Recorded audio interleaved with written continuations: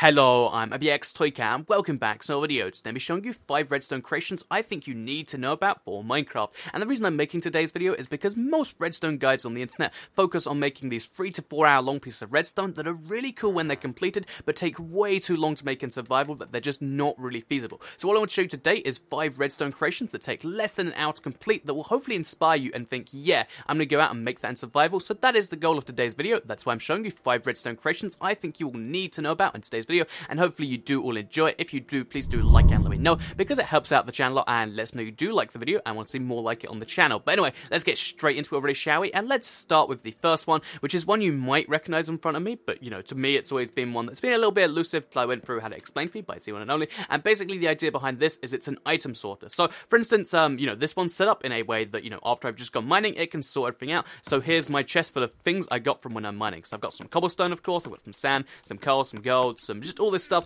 I picked up while I was mining. So we throw it in this chest right here, and what it actually does is it sorts it into the relevant chest. So if we want to, you know, grab any of it from its own chest, we can do that. So obviously we have to give it some time. You can see as it goes along, so I'm just going to actually open up there. You'll see that as it's been going along, it's been slowly being absorbed, and what's going to happen is as it goes along, obviously it's going to go into the relevant chest. So over here, for instance, you're going to see this is going to start filling up with cobblestone. After the cobblestone is finished, then it's going to start filling up with the sand, which is coming next, and then the coal, and then everything else, and so on and so forth. So how exactly does this machine work? Because I don't want to just show you the redstone and be like, yep, that's a thing. I want to actually show you a little bit of how it works, so it can maybe inspire you or make you think about some other redstone build. But basically the idea behind this one is there are 3 rows of hoppers. It can be intimidating to think about them as 3 rows, so just think about the top row first. The top row takes everything from that chest, which is absorbed into there, just all the way to the right over to that chest, unless it's taken by another hopper. The other hoppers can only take an item of their own specific thing, so this chest can only take cobblestone because it's the only thing in there. This chest can only take dirt because it's the only thing in there, which by the way right now it's actually doing as it turns out.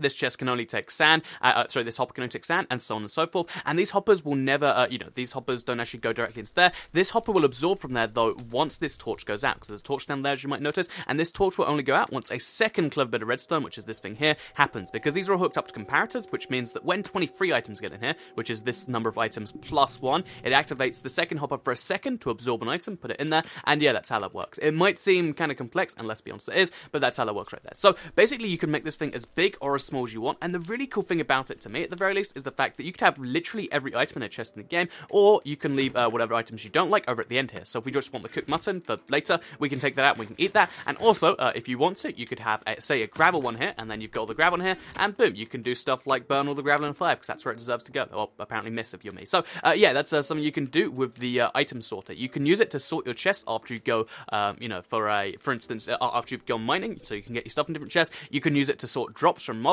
You can use it to sort literally everything in the game. You could put your entire chest system through this thing, because you can use multiple chests this way by having more hoppers that way. And yeah, basically you can sort your entire chest system automatically in Minecraft. And although, you know, it starts at being like a 10-15 minute build in survival, like this one here, you can take it up to being as big as you want. And that's what I love in Redstone. Something that's scalable, something that you can look at and want to have a cool project from. And that's why this is pretty awesome. So yeah, that is the, you know, this is the item sorter. I think it's pretty cool. And that is Redstone number 1 I think you'll need to know about. If you didn't know about it already, then maybe you're inspired and you want to build it, but you probably didn't know about. So the second one is one that I only learned about recently. I didn't even know it was a thing before now, because I guess I'd always known the Minecraft hopper was kind of useful, but I never really appreciated just why. So basically, here's the most basic application of it on a 4x4 room, because it basically works like a Roomba, or you know, the automatic hoovers in real life. I'm sure that's a thing, or the automatic vacuum cleaners, I should say. Basically, anything that goes on the floor is just instantly vacuumed up by the thing, and if we actually get into the thing, you'll actually be able to see they're in there. So yeah, it's basically like a mini kind of vacuum cleaner. If you have one of these going around your entire house, then it will clean up anything on the thing, but that seems kind of useless by itself. The thing where this gets really cool is the fact that it doesn't just have to hoover up the blocks that it's on, so it's just there. It can also hoover up the blocks above it if it's a half slab or less. So we throw some, you know, some rails over there, for instance, you'll see that eventually, boom, they're just absorbed from this surface up here, which is really cool because it means you can have this, you know, automatic hoover thing going below your house and doing that. But it's not just useful for if you drop something in your house, because I'm sure you're not looking at that and be like, oh yeah, I do drop things all... Oh, I accidentally stopped this by accident.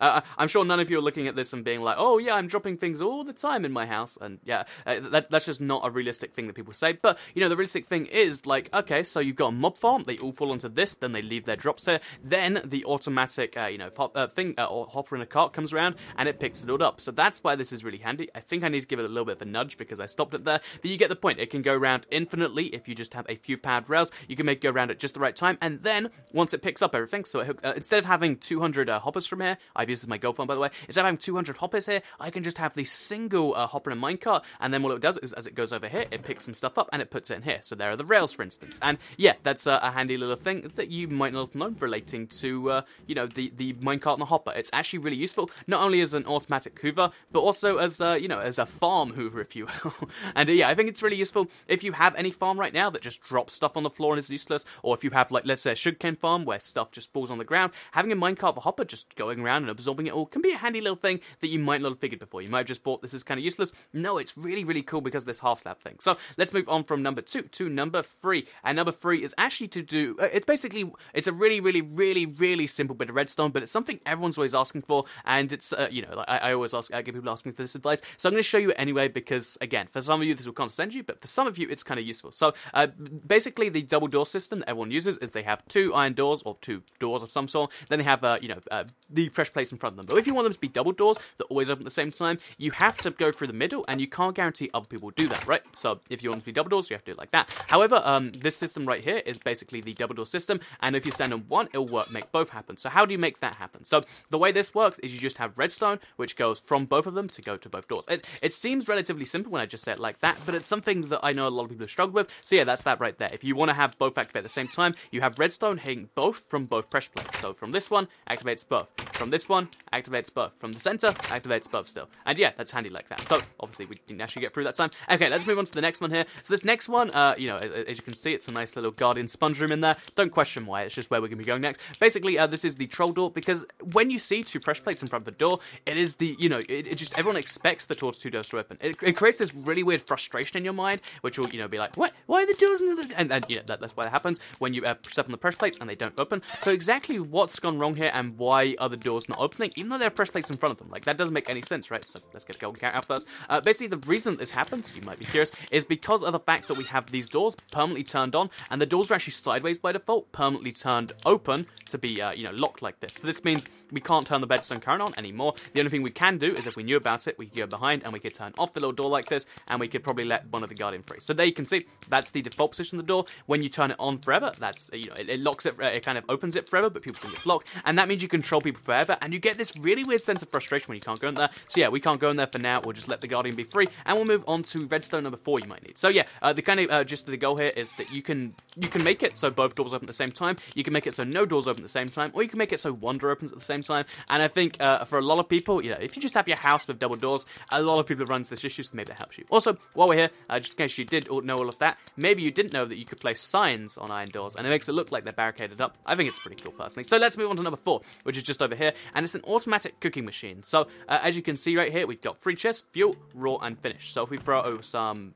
32 coal in here, and then we throw 64 mutton in here, you'll see what it actually does is it cooks the food, automatically does it, and then puts it in this chest. So this is something I actually saw in the comments as a response to you know, in my Let's Play world, I have just, you know, some hoppers set up with some furnaces. It kind of does the job of an automatic cooker, but this is the automatic cooker taken to the next level. So why is this so much cooler than just having, you know, 2 things going to a furnace? Because basically this just means you don't have to worry about the whole furnace system. You just have your stuff automatically come in here. So you see in a second, actually, yeah, we'll see as we just leave this open, what actually slowly start to happen is we'll see our stuff pop into here. And yeah, it's, okay, there's our cooked mutton, boom. And so on and so forth. It's going to start slowly cooking the stuff. And it means you never have to worry about the cooking system. You don't have to deal with any of it. You just put fuel in there, you put the food in there, and then you get the stuff. So how does this work? How is the magic system just turning 2 chests into another chest? So you've probably made the basics of this system, this part right here, where it's hopper into furnace on the top, hopper into furnace on the left, because if you take it onto the left, it's fuel. If you take it onto the top, it's the ingredients. But then what we have is we have another hopper going into a dropper. The dropper then only activates if, you know, once the signal goes through here, and it means that the food goes through into the dropper and then spurts up to there into the chest where our mutton comes out, and it's very, very handy. So, yeah, I don't know if this is the most efficient guide. This is just the one I found after very, very brief googling. But if you do something like this, you can make it so, for instance, you know, you just have 3 chests. No one has to deal with any of the furnaces. You just put fuel and raw food in. You get finished food out. So I think that's pretty handy. And again, with every one of these, you can use it to get with the other stuff. But I just think that's pretty cool, personally. Let's move on to the next one, shall we? Which is actually going to be a password-protected door. So this is necessarily the door itself isn't what you need to know about. But what is really cool is the password-protected anything in Redstone. Because, you know, when it comes to, you know, Redstone, even though you can make a really secret, lever that no one knows about, if someone does find the lever, they can activate your stuff. But what if they need to find a specific item that has a password on it? So let's say my password is YToyCat, and it has to be on a lever. This kind of functions as a key. That's right, so if we go over here, you can see the button to open the door just won't work unless you put the key in this little slot here. And most people don't even know the key's in the slot. Most people won't even know that this is a door. I mean, the lava makes it kind of obvious. But what we actually have to do is we have to throw the passworded key into there, and then after that's activated, then our button will work. So there we can see our door's going to stop filling with lava, and it's pretty cool like that. So this isn't only just cool because you can use it for a door that's like protected by a key, and apparently the lava's not going to go away because it wants to prove me wrong. This isn't only useful for, okay, then it's actually going away.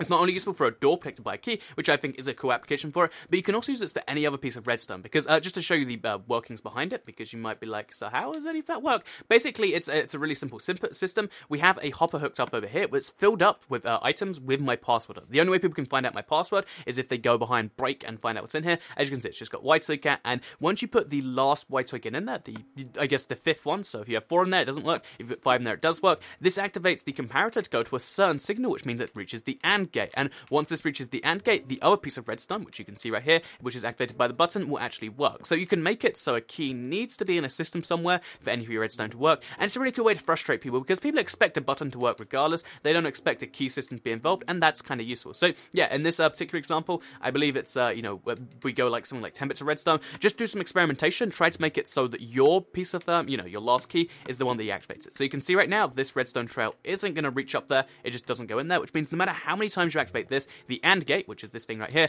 will not allow the dispensers, to actually activate, and that's kind of handy. But bear in mind, this isn't just useful for a door, although that's mostly what I've used it for in this world. You can use this for so many other things. You can make it so any part of redstone in your house just won't activate without that, or what you can do is you can make it activate something entirely differently if you want to do some clever redstone. Either way, hopefully that's something that can inspire you. Hoppers can only take in items, like you can see here, this is a way more complex password. Hoppers will only take in items which have, which match the items already in there, and because named items are actually, their whole own thing, you can have a entirely secret password which a hopper has to be, filled with, which people don't know about, because if it's on a half stab like this, they just can't access the hopper, and it has to have the thing in there before it will actually work. And I think that's a really cool, handy way to password protect your stuff in Minecraft. Obviously, people can just break their way through it, but they can break their way through any redstone. If this is like a non-breaking redstone scenario, then having a password protected door is perhaps the safest thing you can do in Minecraft. So anyway, yeah, that is the 5th redstone build I think you'll need. Password protected anything in redstone, or just in general password protected hoppers.